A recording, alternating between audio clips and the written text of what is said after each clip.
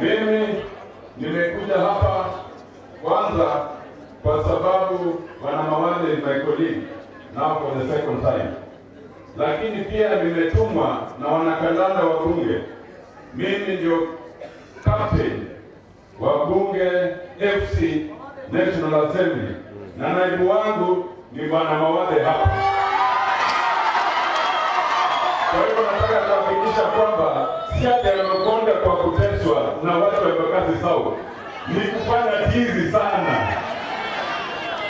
Pia nimeleta rambirambi ya our captain from Senate, Senator Cheriot, na amenituma na special message ya bwana Mawale.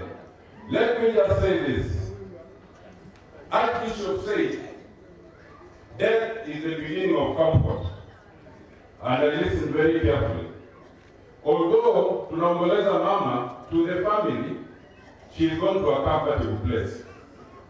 And at least I can confirm that she's gone to a place where the cost of living will not affect her. She's gone to a place where she will not witness scandals of 16 billion in cooking oil, 17 billion in petroleum. I don't know how many billions in all other scandals. This government does scandals not in millions, in hundreds, but billions. And that's where the cost of living is. She's gone to a place where you will not witness, Mama, you will not witness people defying court orders. The housing levy was said to be unconstitutional. And somebody who's a lawyer says you must continue paying. The health fund was declared unconstitutional. Somebody says you must continue paying. I want to confirm that Mama has gone to a place where she will not witness the politics of national taxpayers and partisan shareholders. That you must all pay tax, but when it comes to employment, only those people will be employed. She's gone to a place, Mama, where at least you are cared for by your children. You did not die in floods. We live in a country where somebody says that those who are dying in floods should blame themselves. Shame on them. Shame on them. And I think my colleagues in the National Assembly and the Senate, the Constitution says that if somebody is guilty of gross misconduct, then it is time to impeach that person. Huyu mtu anasema wale wapandikwa ni shareholders tu, wale wanakufa shauri yao, it is time we consider their say without waiting for another 4 years. Asanteni sana. Wabunge walikuwa wamejipanga na tukia sisi tulikuwa na kamati ya kuchangisha pesa ya kusaidia hii mazishi. Chairman wetu alikuwa mheshimiwa Makani Moni.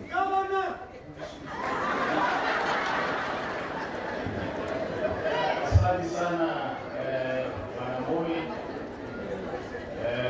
kwa viongozi wetu Mheshimiwa Raila, Mheshimiwa Kalonzo, ngoma ya Mawale, mzee Mawale na marafiki wao wote tulio mahali hapa. Mungu ni mwema na kila wakati. Adumaito mwaseo. Wale mmeleka ndo adumaito mwaseo.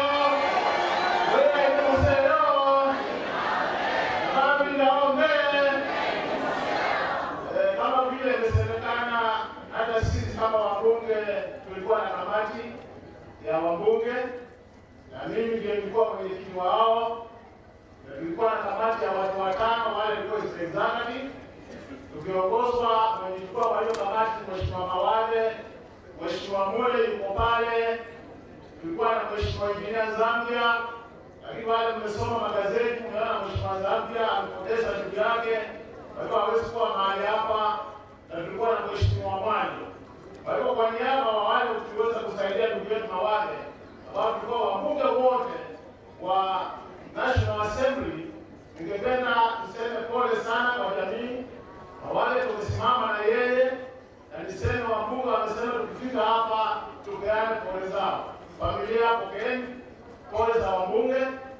Niseme hivi, sisi kama wabunge na hasa wale wapande ya Ukambani tumejiunga kama kikundi na tunaendelea kusaidiana kwa mambo mengi. Kwa hivyo niwashukuru sana na mkiweza kuongea na wabunge wenu waeleze ya kwamba wizara zao za rambirambi zinaweza kufika mahali hapa.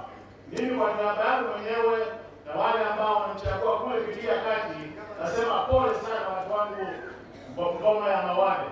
Niseme hivi, tuliweza kusaidia vizuri na Mawale mwenyewe mambo yalikuwa magumu, lakini tunashikana na yeye, kwa hiyo tunaendelea kuwaombea kama jamii, na ninajua msimamo pamoja vile imesemekana tutaenda mbali.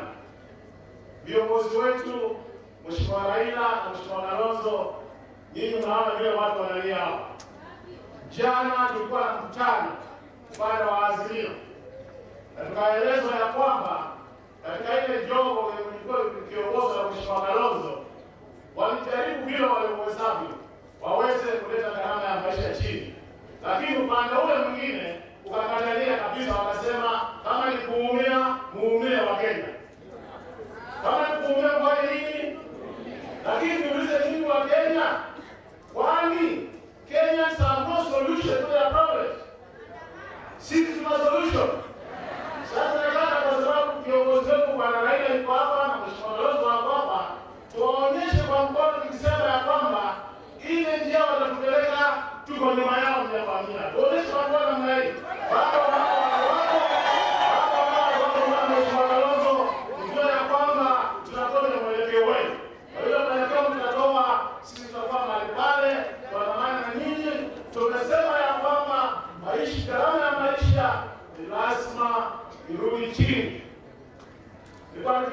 Wale wazazi wa watoto shule kufanya namna hii, kama wana watoto shule, nyinyi mnasikia namna gani wazazi?